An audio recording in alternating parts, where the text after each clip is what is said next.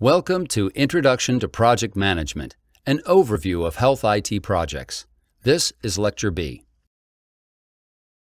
The objectives for an overview of health IT projects are to review the history of project management, define what a project is, define project management, identify reasons that more organizations are implementing HIT projects, and identify key characteristics for project success and failure.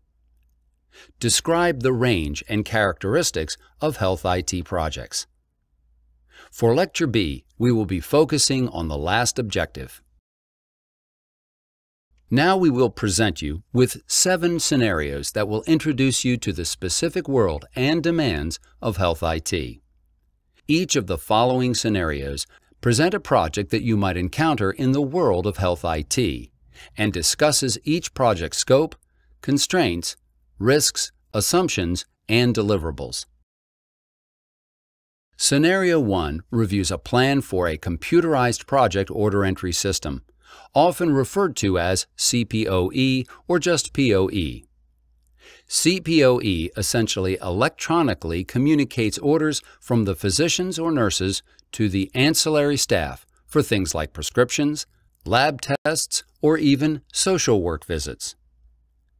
Your project scope outlines the project boundaries and deliverables, that is, everything that affects or is affected by the project, and the expected results from the project.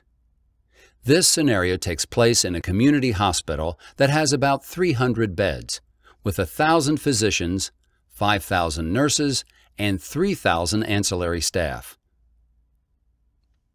The project will be phased in over several years, starting in the emergency department before rolling throughout the hospital to end with the ICUs or intensive care units.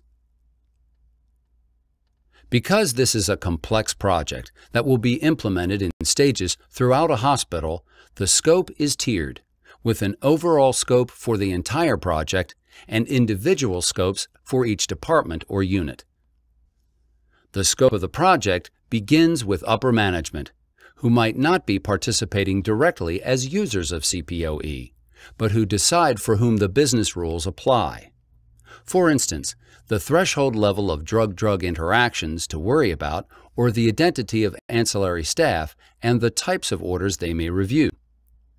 Others are involved at this overall scope: physicians, who interact with the system and will want a consistent look and feel from any location in the hospital, the ancillary staff who receive the orders and must process them, and the IT staff that has to decide which data of all these interactions should be stored and where. Then for each department or tier, you would develop a smaller scope that would describe the department. This description would break down such information as how many beds, how many physicians, nurses, and ancillary staff are on the unit. The scope would also include the types of alerts that the staff would receive and specific details about the unit. For instance, if the unit is an ICU, the nurses will probably submit more orders than on a regular unit. These smaller scopes would have to jibe with the larger scope already defined. A CPOE project would be considered critical because it directly impacts the patient care experience. It is clearly complex as well because of all of the stakeholders and participants involved. In this case, project implementation is complicated by the specific environment. For instance, because this scenario takes place at an independent community hospital, there probably aren't personnel to process orders at night. The hospital will have outside vendors or providers handling those orders, and the project manager will need to ensure buy-in from these providers. In Scenario 2, we're implementing an electronic medical record, or EMR, system in a community physician's office. This project is fairly wide-ranging. An EMR can connect every administrative interaction the patient has with the office, from scheduling an appointment to receiving reminders, to receiving an invoice, to submitting the insurance paperwork. It more specifically involves the patient's clinical data, such as documentation orders, and prescriptions. So the project scope will need to consider every step of patient-office interaction before, during, and after the visit. The timeline for a project like this could be from 6 months to a year. The access to resources is also a consideration. A small physician's office probably doesn't have its own IT department, so that support would need to be outsourced. If it's a larger community physician's office that has an IT staff on the premises, it could host its own servers.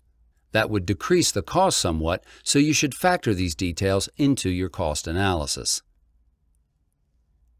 In addition, there are a lot of regulations surrounding patient records and their security. Most significantly, the Health Insurance Portability and Accountability Act of 1996, or HIPAA.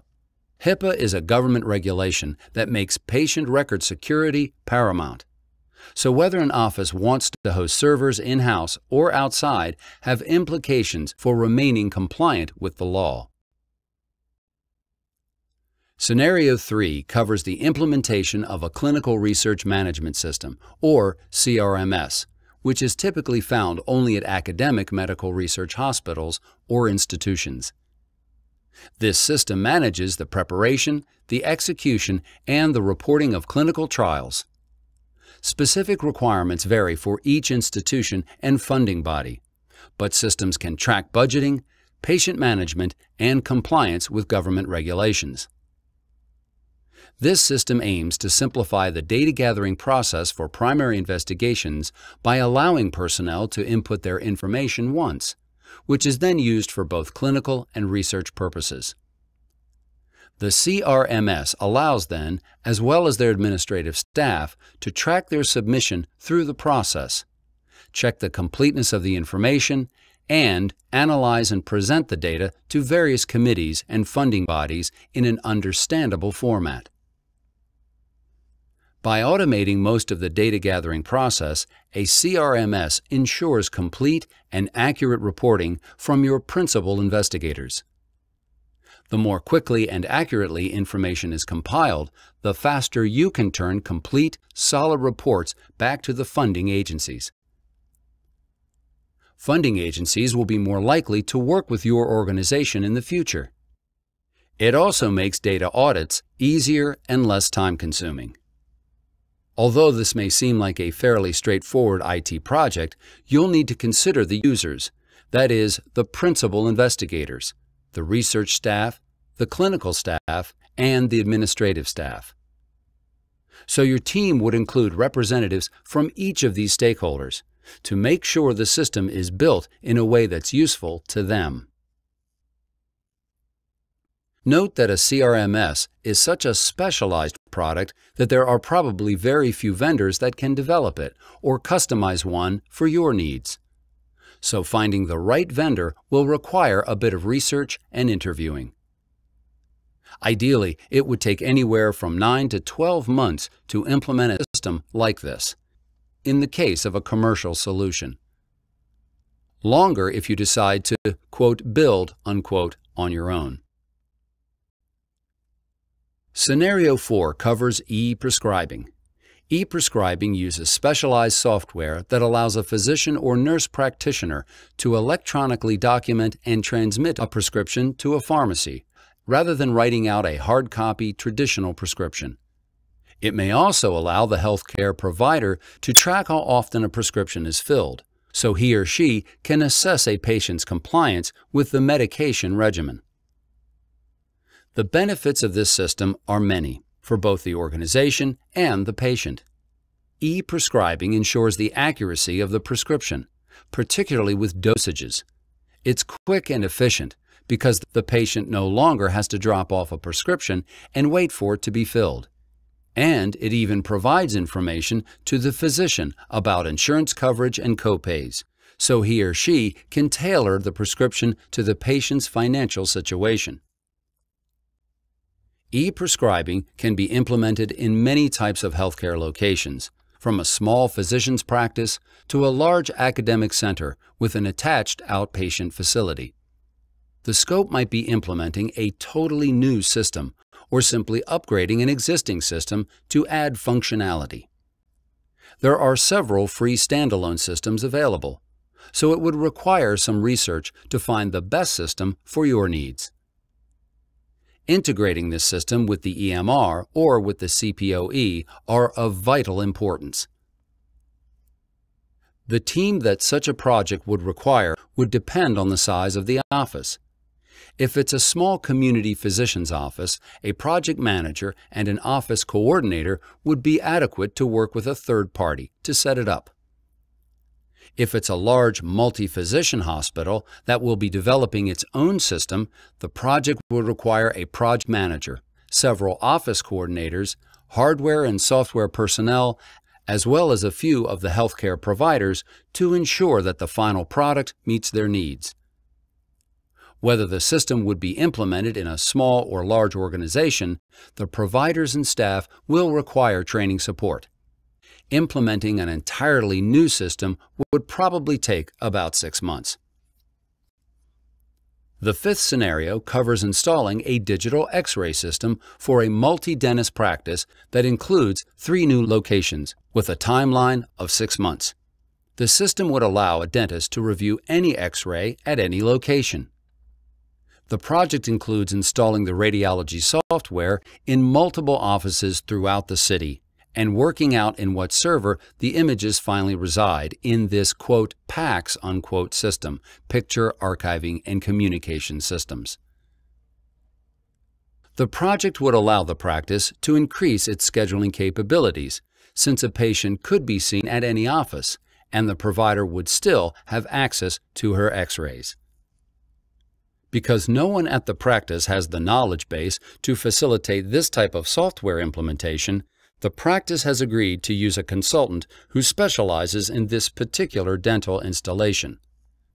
In this scenario, security would be a concern because the system will need to network 3 physically separate offices. You would need to think about securing the network against hackers, but also enable disaster recovery. That is, if the system goes down, how can you maintain redundancy between the 3 offices? If the network goes down, how can a provider access radiology procedures that were performed at another office? You will have to answer questions like these before you proceed. In this situation, the project manager acts as a coordinator. Because the workflow in each office may be a little different than the others, your team should consist of people from all 3 offices and include administrative staff, clinical staff, a representative from billing, at least 1 provider, any IT personnel, and of course, the consultant. The staff members will help you understand the entire workflow, while the consultant will guide you regarding the security and disaster recovery concerns, as well as the hardware and software implementation. They will also help you develop test plans so that you can check the system's functionality and security. The consultant will also oversee training and develop training documentation. In Scenario 6, your hospital staff has decided that they want to change their financial vendors from Company A to Company B. The new company has been identified, and the contract, including such details as the system features, is still undergoing negotiations. Your job is to manage the project to build the system and implement it for the hospital. A hospital's financial system works to calculate all of the billable care that a patient receives, physician time, lab tests, X-rays, and so forth, and charge the patient or the patient's insurance for those services. So, while the financial system doesn't directly affect the patient's care, it does affect the business of the organization. And if a hospital doesn't get paid for services, it won't be able to provide patient care. In this situation, because you are coming in after the project has started, you will already have an outline of the expected features. You will need to review the requests for information or proposals to understand the features so that you can guide your team in building the system. It is also important to talk with the sponsors and stakeholders to understand their perception of the features and what benefits those features will bring to the hospital. Most of your conversations will be with the administrative staff, so the only clinical input you may need would be from those working in labs, the radiology department, or the pharmacy system. Integration between healthcare IT systems or vendors can become extremely complicated because you have various computers and networks trying to communicate with each other. So you'll also have to arrange meetings with interface analysts to make sure that information is flowing smoothly among all the vendors. Our final scenario presents a retail pharmacy, such as CVS, Rite Aid, or Walgreens, that has decided that it's time for a full system upgrade that offers additional features. The old system will retire within an upcoming fiscal year, so you will have the time to completely revamp all of the pharmacy systems in all the stores throughout the country, while making sure that you don't lose any information from the old program. This scenario goes beyond the clinical and even financial systems we have seen so far to include supply chain management. Some of the features will be a bi-directional interface between your billing office and the pharmacy benefits manager, and a unidirectional e-prescribing interface from physician offices. The new system will print medication labels as well as create allergy and contraindication alerts for the medications currently on the patient's profile. If the patient is new, the system will have to be able to build a patient profile based on the information from the insurance company. Interfaces are needed as well with drug suppliers to balance the risk of stockouts with overlarge inventories. This system needs to be available 24/7, 365 days a year, so your job will be to review redundancy and your disaster recovery plan carefully. Questions to consider include: how robust are your networks? Will the system send information in batches once or twice a day, or will it send it in real time? How is the system updated? These questions become especially important in rural areas where networks can be slow. So in addition to yourself, administrative staff, and experts on the current and the incoming systems, your team should include some regional managers from these rural areas so that you can get their input on specific challenges associated with their particular regions. On top of all this, the system user's interface will need to be very simple, as well as the transmission interface between the various offices. You will be facilitating the training of hundreds, perhaps thousands of people in pharmacies across the country, with training materials provided by a third party, your vendor. This concludes Lecture B of an overview of health IT projects. In summary, we have reviewed a number of scenarios that you might find in health IT. These scenarios were grossly simplified to provide a brief introduction to the complexity and diversity of project management initiatives in healthcare institutions, both small and large.